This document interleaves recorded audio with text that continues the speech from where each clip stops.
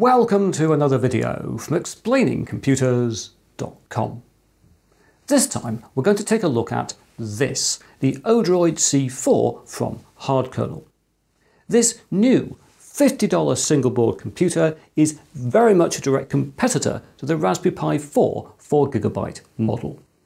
So let's go and take a closer look. Right, here we have our Odroid C4, which I purchased directly from hardkernel.com in South Korea. And the price from Hardkernel is $50 exactly, which is very similar to a 4GB Raspberry Pi 4. And the price for this board from Odroid Co UK is currently £59.93. So let's open it up. Looks nice and straightforward, just get in the end like that. Shouldn't defeat even me. There we are. And oh yes, little board, anti-static bag. Don't always get those these days. Looks like we need to cut. Do not worry. Mr. Scissors is here to let us in, and we can get in like that. And there we are. We have the Odroid. Haven't cut properly, have I? Dearie me, Mr. Scissors sort of failed there. Ooh, it is a red single board computer. The first red single board computer I've ever seen. That's rather nice, isn't it? And I think we should just orient ourselves relative to other Odroid boards. One of the Odroid boards I've looked at many times in the past is this one. This is the Odroid XU4, which I've also thought is a really nice looking single board computer with its blue heatsink in the fan. And although I do like the red of the C4. And if we compare to another Odroid board I looked at very recently, this is the Odroid N2, which is clearly significantly bigger than the C4. And I think we should also compare, fairly obviously here, to the Raspberry Pi 4. And as you can see, the Odroid C4 is the same size as a Raspberry Pi 4, but it doesn't have an exact Raspberry Pi form factor.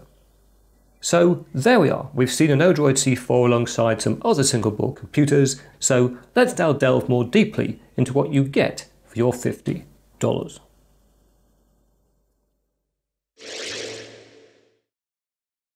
So, here we have the Odroid C4, which, as you can see, has got a large heatsink pre-fitted, which is good to see on a modern single-board computer. And beneath the heatsink, we have the system on a chip, which is an Amlogic S905X3, which contains a quad-core ARM Cortex-A55 CPU running at 2 GHz, as well as an ARM Mali G31 MP2 GPU, which has got 4 execution engines and runs at 650 MHz. Also, under the heatsink here are 2 of the 4 chips that provide us with 4 GB of DDR4 RAM. And if we turn the board over, like that, we can see the other 2 RAM chips here. Also here on the base of the board, we've got a microSD card slot, which will take a UHS 1 microSD card. And we've also got here a connector for an eMMC module.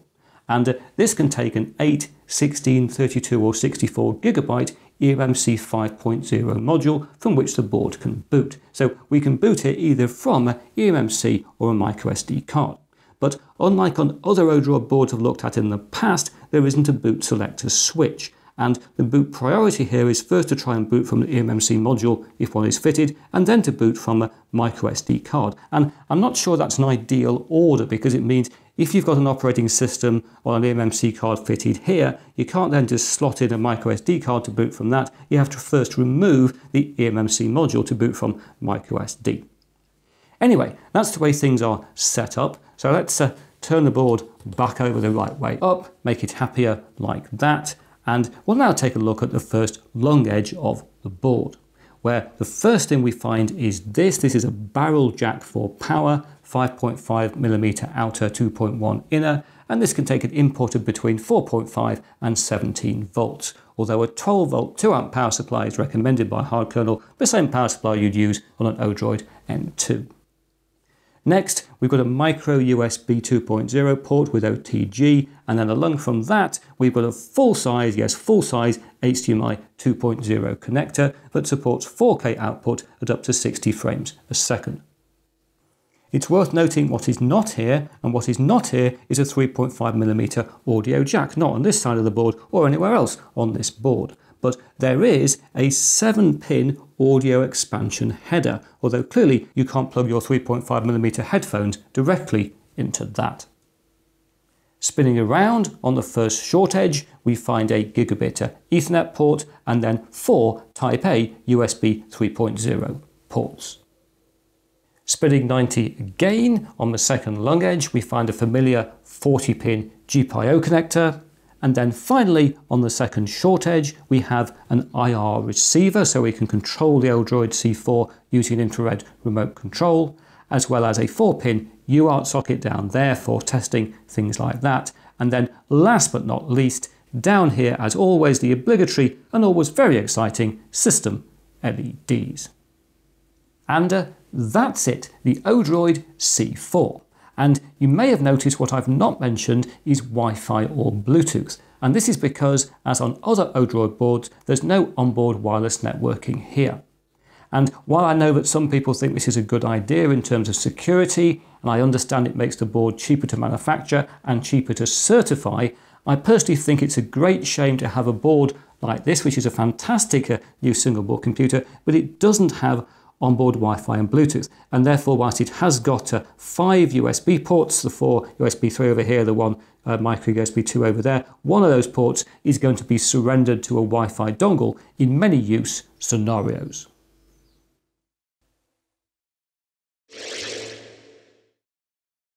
Greetings! Here I am back again, and as you can see, we've got the C4 powered up, and we're going to see how it runs a number of operating systems. And the first of these is this. Yes, we've got Ubuntu 20.04 desktop running here on the Odroid C4. And to achieve this, I downloaded a minimal image of Ubuntu 20.04 and then took a 16GB eMMC module that I borrowed from my Odroid N2, which can be fitted into a special microSD card adapter. And so I used this to write the image to the eMMC module on my laptop before fitting it into the C4. And then on boot, we arrived in a terminal where I performed a sudo apt update to update the repositories, and then a sudo apt install Ubuntu desktop. And this took about half an hour to trundle on through, after which I ran a sudo apt install Mali Bifrost Wayland driver to install the GPU driver, and then after a reboot, here we are. Now, I would point out that Ubuntu 20.04 with a desktop, as we're running here, is not entirely stable on the C4, and that it's really a little heavy for this board. But it does work. If we go, for example, to run up the system monitor there, you'll see everything is functioning perfectly happily, which is always good to see. And we could run up, say, LibreOffice Writer, like that. It'll come up in a second, hopefully. It is that's not too bad. That wasn't too bad in terms of booting up. Or we could run, say, let's do Firefox, go to the web, take a slightly longer second, but it is working. I've had much worse desktop experiences on many PCs over the years. This is perfectly usable. This said, if we go to a YouTube and bring up my normal test 1080p video, you'll see that it does not work terribly well. This is hardly a surprise, I guess. We've got quite a lot of drop frames coming up, and well, not a lot of motion in the picture, is there? You're not going to be playing YouTube video. We haven't even got actually any sound here either. Anyway, this is absolutely not the desktop operating system I'd recommend for the C4, but as I got it working, I really wanted to show you that the latest full version of Ubuntu desktop is an option, and one which I suspect will improve over time.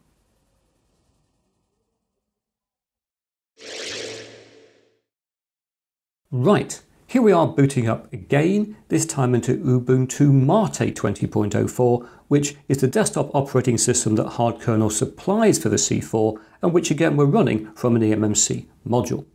And here we are, we can just click on the login to log in like that. And I've been testing this out across a couple of days, and I'm impressed with this. I've been using Ubuntu MATE on Odroid boards for some time. I like it as an operating system anyway, so it works very nicely here. We've got a very good range of applications pre-installed. As you can see, I've scaled things up. You can see things hopefully straightforwardly here. This is a very nice system to use, although I would point out I've had a couple of quite spectacular crashes where the whole thing is locked up and I've had to turn it off to do anything at all. So I don't think the software is absolutely there yet for a sort of total stable use. let's just run up the, where are we? Up here, the system monitor. I knew it was there somewhere.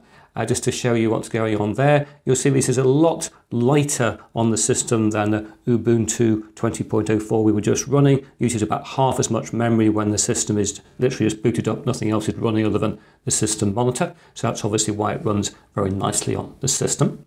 And let's just run up, or we'll do the LibreOffice Writer just to prove it works. Comes up probably slightly faster here because it's actually not a lot of differences. I think there's a test document here somewhere which will show you something very exciting. Probably not very exciting. Greetings everybody, there we are. Told you it wasn't very exciting. Anyway, let's run up Firefox and show you that the internet's working fine here. We can get to the web. Hopefully we can. Like a little rotating cursor thing there. Oh, here we are.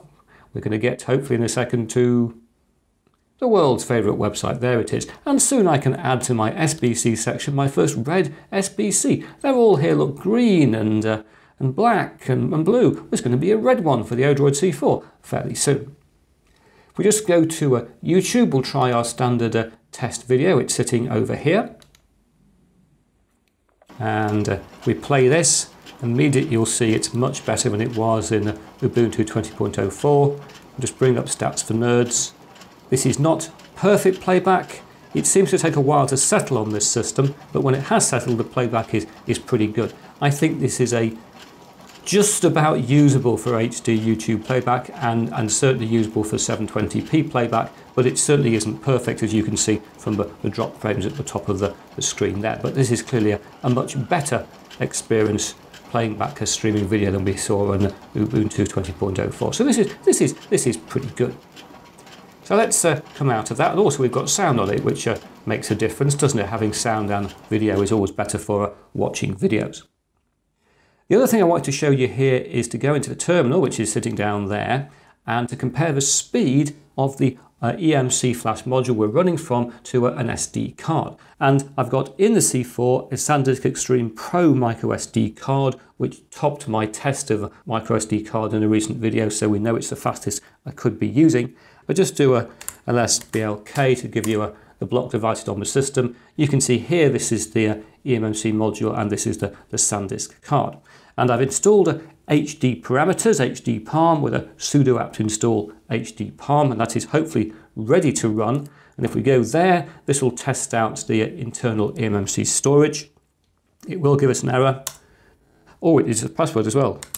Odroid, no droid, there we are. It gives us that error. This error doesn't mean it's not going to work for the test, it just means it can't identify the drive, because not all drives give the right information back to HD Palm. It wasn't really built for things like eMMC modules and SD cards. But anyways, you can see we've got a speed of 153 megabytes a second for the eMMC module. And I think I've got here somewhere down here, hopefully. There we are, that's going to be the one for the SanDisk card. And that'll give us a speed in a second. Oh, it's so exciting, isn't it? What's going to happen? There we are, about 77.74. So you get roughly twice the speed using an eMMC module than using the fastest microSD card I could find to use on a single board computer. So it's well worth installing your operating system on an eMMC module if you can on the Odroid C4.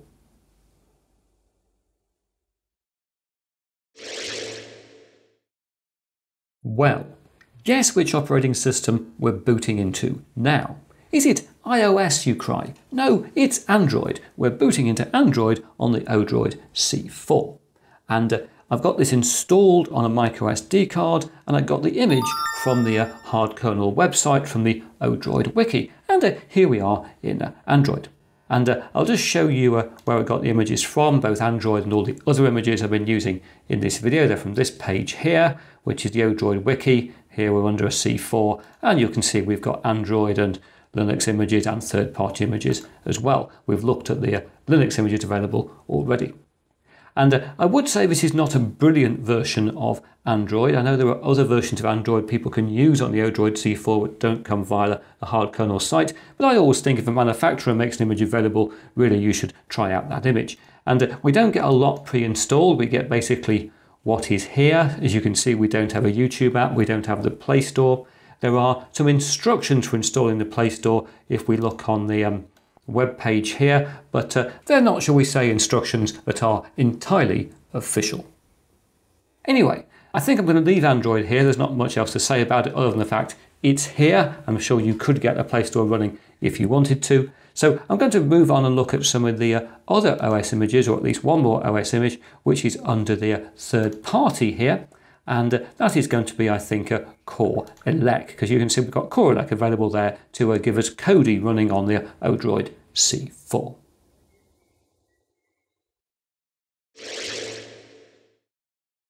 And now, as if by magic, we're booting into CoreELEC here on the Odroid C4, which I've got installed on a microSD card.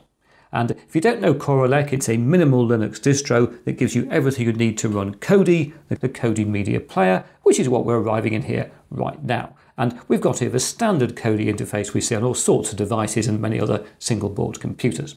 And I've not set everything up, but I have gone down to add-ons and video add-ons, and surprisingly enough, I've added YouTube.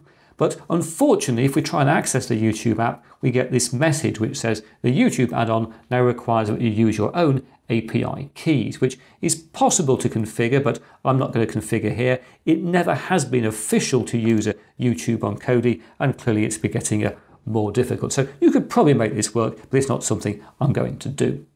But as we're here, we might as well play something else. So I'm going to go to back to the main menu, into videos, and to files. I've added a USB drive in here. Let's play our sample file that way. And there we are, it is running. Kodi is a very nice media player, and of course plays our HD footage no problems at all from a local file. So there we are. We even get to have a nice little look at the ladybird and the bee and things at the end of the video. But I think there I'm going to leave my exploration of Odroid C4 operating systems.